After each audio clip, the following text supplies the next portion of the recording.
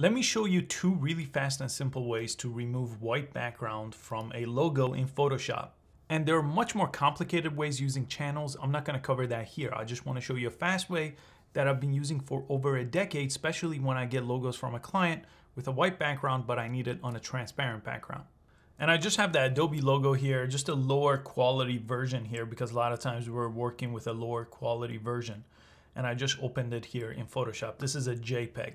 Now, the very first thing I do is I come to the layer panel here and press the lock icon to unlock the layer. So that's step one. Now, step two, and I'm gonna show you two different ways, but for the first one, I come over here and I use Object Selection Tool, or W. So you could press and hold on this and choose this option. Now, if your Photoshop version doesn't have this, you'll have to use the second version, but I do have a free trial link to this version of Photoshop in the description below. And I just grab here and drag around my logo like this, and then it's gonna do a nice selection with this option. Now, all I have to do is press Command J or Control J on a PC. That will duplicate my layer, and I just have to turn off the previous layer. So just like that, I got a transparent background. But in some cases, this is not going to work very well, and the second option might be more beneficial for you.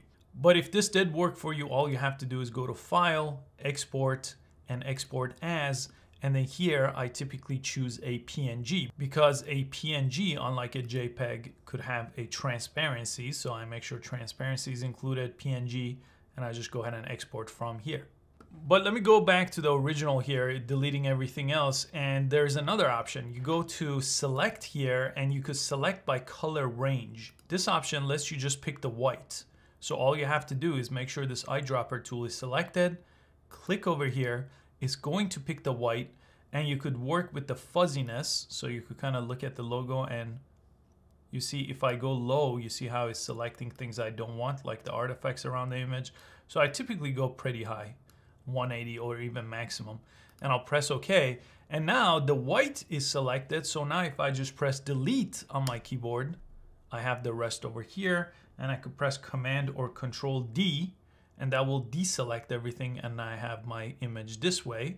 And then I could go to File and export it again as a PNG.